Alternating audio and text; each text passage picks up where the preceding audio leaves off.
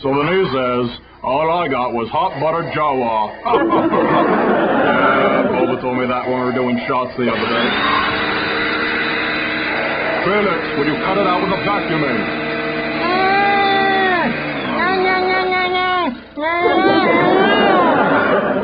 I know your Wookiee Opera Club is coming over, but I have the Death Star on the phone, and it's an important call. I'm sorry about that, you were saying?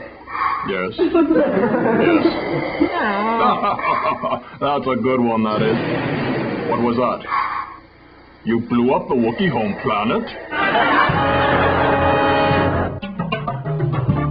On November 13th, Felix Unger was asked to remove himself from his place of residence.